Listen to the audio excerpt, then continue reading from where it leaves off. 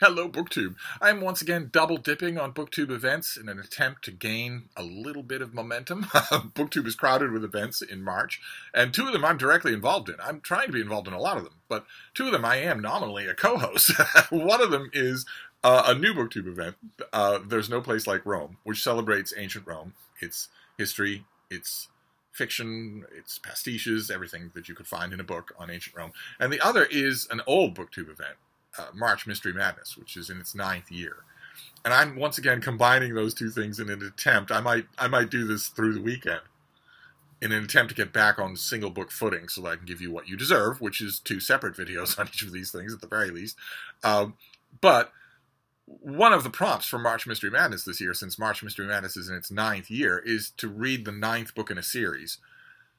And there have been many Roman murder mystery series, and most of them got to number 9. So once again, I'm combining events, and I've gone to John Maddox Roberts, who wrote a Roman murder mystery series under the heading of SPQR, which was an inscription that Romans put on their buildings that signified this was erected by the cognizance of, and sometimes with the money of, the Senate and the people of Rome.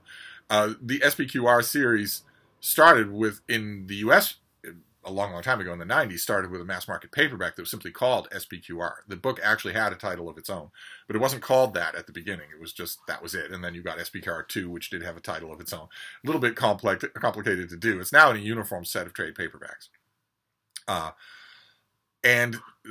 These things are SPQR. I automatically think of it that way. I think the actual title is The King's Ransom or something like that, but I automatically think of the first book as SPQR, and it's howlingly good. Just howlingly good. With a great comic set piece. And the second book also has a great comic set piece, and so does the third. But the books are really good too, but they have distinctive qualities. These are the sleuthing adventures of a Roman in Republican times, but he is writing them from the vantage point of the settled peace of the Augustan era. So all of his books are written in retrospect. As far as I know, I think all of them are written in retrospect, which is interesting in its own right, because that's a bit of a gamble on the part of the author. You now know as a reader that our main character is going to survive. No matter what the danger is, he's going to survive because he's living to an old man to write these stories. But he's writing about his adventures in the turbulent period when Republican Rome falters and eventually turns into autocratic Rome. And his name is Decius Caecilius Metellus the Younger. He is an invented character from a very real noble Roman family. But the idea is, on the part of John Maddox Roberts, the author, the idea is that there were so many of these people, there's so many of the Metelli family, that surely we could have misplaced one and he can be our real character. And he gets to know, of course, because he's in a highborn Roman family at a time when that meant a lot, he knows everybody. He has long-standing rivalries with people from Roman history. Almost all the characters, all the major characters that Decius meets are real figures. He has a long-standing rivalry with a figure called Clodius, who is from Roman history and features in many other Roman murder mysteries.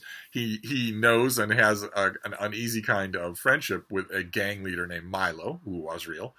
He knows Gaius Julius Caesar and Crassus and all these other characters, all these figures from the time period. He walks in their circles. That is the gimmick that Roberts uses to give him entree to these worlds. If you were a gumshoe detective, an ordinary everyday guy, at this period in ancient Rome, and there was a murder, well, it's unlikely that the ordinary, what the equivalent of the ordinary policeman, the ordinary beat policeman, would not probably care that much about the murder. There was a Roman official for his district who would care about the murder a bit, but not much, not in a crime sleuthing way. If there were a crime on the state level, well, the ordinary gumshoe wouldn't get anywhere near it. He wouldn't be allowed to even speak with the people that are involved. So you solve that problem either by giving your ordinary gumshoe entree at the palace, which is what Lindsay Davis does in the book that we saw yesterday, or make that person someone who could walk in those circles, someone who is part of the nobility. And that's what John Maddox Roberts does, and it largely works. I have 3 major ongoing complaints with these books. One, I've already mentioned, which is that the main character is narrating all these things from later in his life. Peaceful. He's not in prison. He's not in exile, as far as we know. He's living a peaceful old age. He's not happy. Doesn't like the fact that Rome has become an autocracy, as who would? But my first complaint stems from that, which is that tempts all of these books to a certain kind of comfort. And your murder mysteries shouldn't be comfortable. Number two is that because you've set these books in such a well-documented period of Roman history, you really don't have much to have Decius Caecilius Metellus the Younger do if he's going to involve himself with anybody famous. This is a problem that Stephen Saylor has as well that he had in his Roma Sub Rosa series, which is that, okay, Decius hates Clodius, of course. Okay, he does. But we know everything about Clodius. We know everything about his life, and we especially know everything about his death. So Decius, he might hate him, but he can't be involved in any of that stuff. And you can't have a sleuth out of the people who were involved in that stuff because we know what they were doing. They weren't sleuthing. They weren't solving crimes. And the third thing is a problem that really comes up in the second book, or the third book in this series. There's one book called The Temple of the Muses where it's incredibly obvious.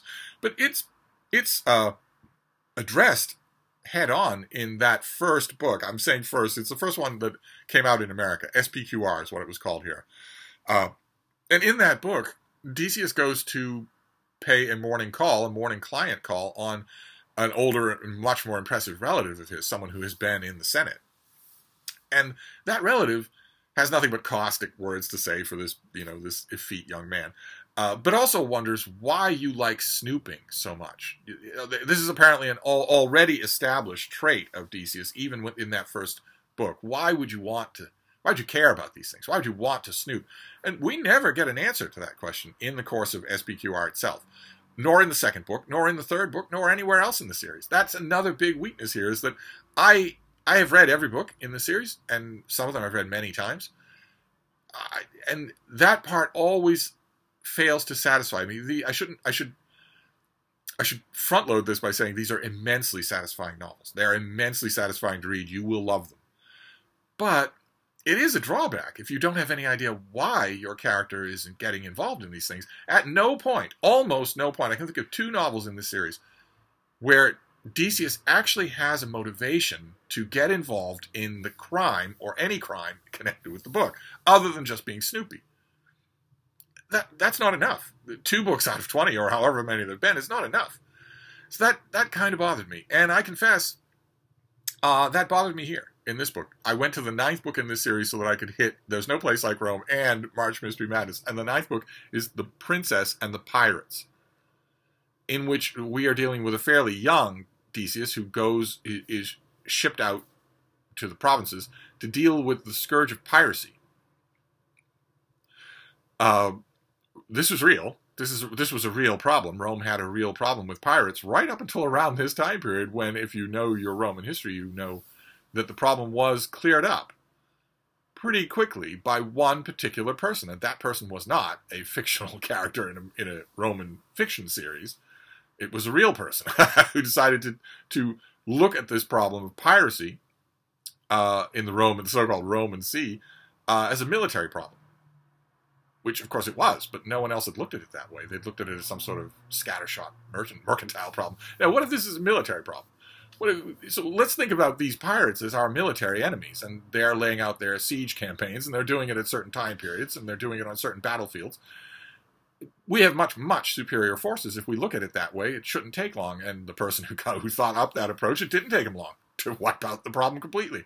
But that person wasn't Decius Caecilius Metellus. So he goes out there. We already know he's going to fail. But it gives John Maddox Roberts a great opportunity, the same kind of opportunity that Lindsay Davis had last time, to explain some things about Rome. We get a lot of very seamless, very enjoyable info dumping here. I'm not criticizing it at all. We learn a lot about Roman seagoing vessels. You learn a lot about the problem of piracy and how you deal with it. Decius gets a lot of this in this book from an ex-pirate who's in a knowledgeable position to know, but it's all really entertaining. He gets involved. The the rivalry that he has with Clodius is closed off in this book, off stage. It happens in just a mention. It doesn't get any. There's no grand resolution to those books worth of antagonism. Same thing with Milo. He gets mentioned in passing here.